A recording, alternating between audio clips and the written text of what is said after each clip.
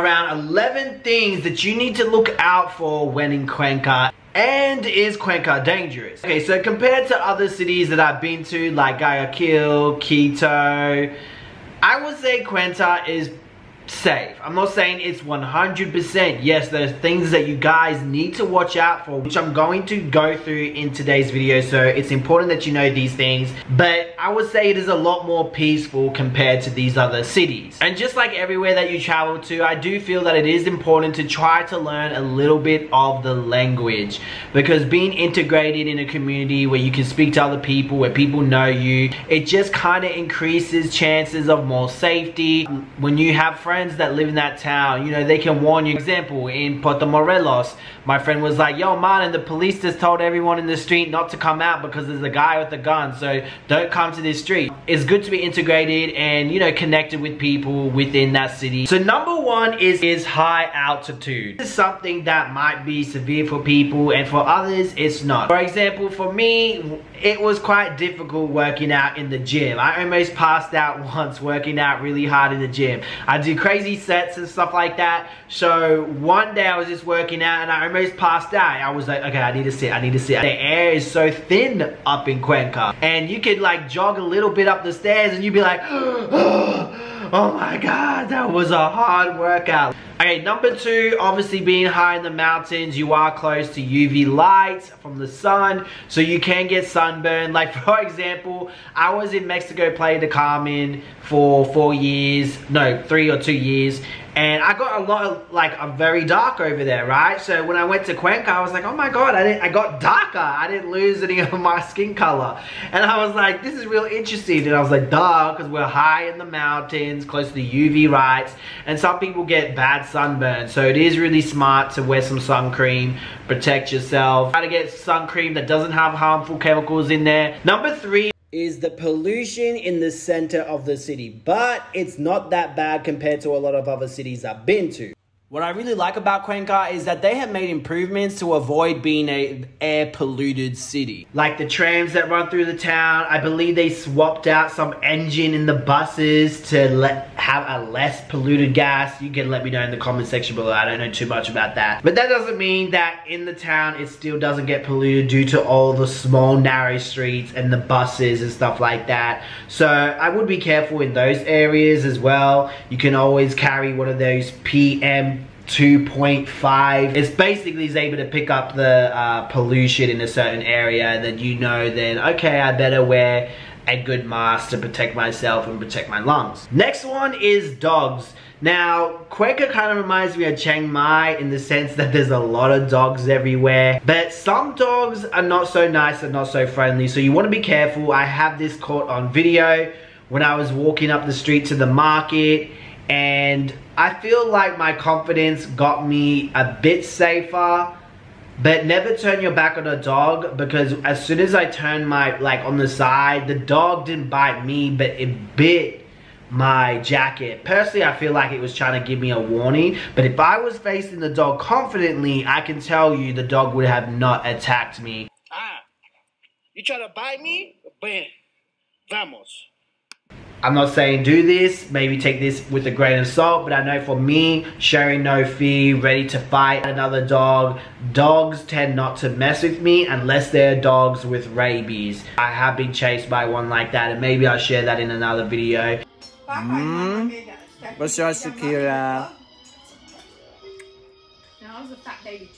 Okay, so let's talk about crimes, okay? So crime rates have increased, of course, just like everywhere else after the pandemic. That has increased in Cuenca. Like, I've heard stories of a woman getting robbed in her own house by someone that, I don't know if it was the garden man or something, the handyman around the house, came back and robbed her and her family, which is really sad. I believe the police caught him eventually, so I do hear really good stories about crime getting sorted out there.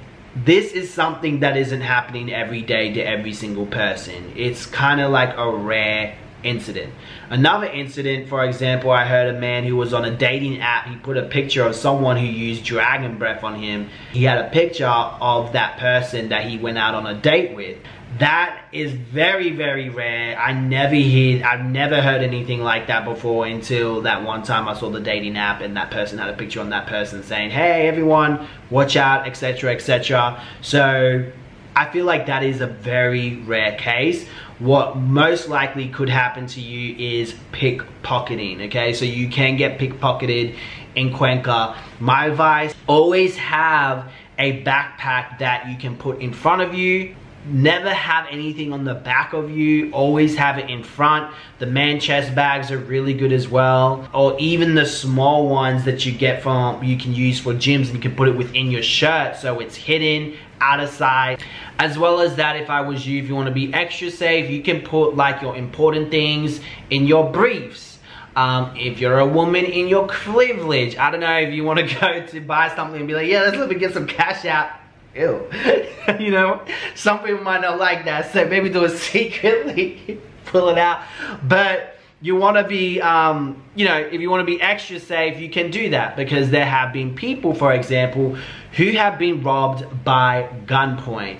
And usually this will happen during night hours. What's going to happen is that they are going to pat you down. They're going to look for whatever you have on you, valuables, jewelry, rings, anything that they can sell. They're probably going to share. If you have like expensive shirt, they're probably going to take that too. So when you do go out to Ecuador, try to avoid looking like a sore thumb, where everyone's going to recognize expensive jewelry, chains, stuff like that. Keep that all inside, locked away in a secure place. As well as that, be wary when people approach you and ask for weird things, because sometimes people operate in twos and you have someone behind you looking into your bag. And like I said, that's why you always have it in the front of you, never behind, because there are people that will try to distract you to take your money from behind. The next thing is you want to rent homes with really good security, okay? So if you're gonna go to Cuenca and you're gonna rent somewhere, find a place that has good security. For example, bars on the windows, maybe a big gate with the little electricity thing if you're gonna get a house. And never leave the door, garage door, front gate at night. Just never do that. Always close it, always keep it locked. You may never know what type of situation is going to happen when you're away for like 1 minute and someone sneaks into your property and boom, has a gun and then robs your whole house. Now let's talk about places you should be careful about in Cuenca at night. And these are the two places that I know about, but there's probably more. You can fill me in the comments if you're an expert and been there for longer than me. But the bus stop and Feria Lebra market place. It's like the biggest marketplace in Las Americas street. It's like really big. Those places you want to be careful. I hear a lot of stories about pickpocketing there, and I hear my friends telling me to never go there at night. I did go there at night just to see if it was dangerous. Nothing happened to me. The next thing you need to worry about in Cuenca is ATMs. Always use ATMs at a bank or a shopping mall. They are much more safer, because these ATMs that are not inside a bank, outside of the street, I completely avoid those, because those ATMs could easily be played with. Now the club scene, because a lot of you guys who are probably watching me do love going out clubbing, etc. Now, I've been out clubbing in Ecuador and I can't say that anything dangerous has happened to me. I've always, that's a lie, but majority of the time I've always stayed in crowded places where there's a lot of people. I don't go down dark alleys by myself or anything like that. There has been some streets I walked down by myself. And one day I met this friendly older gentleman who was talking to me. I think he was trying to rob these cakes. But overall, in Cuenca, Ecuador, I personally feel very safe there. I don't feel like I'm at risk or danger.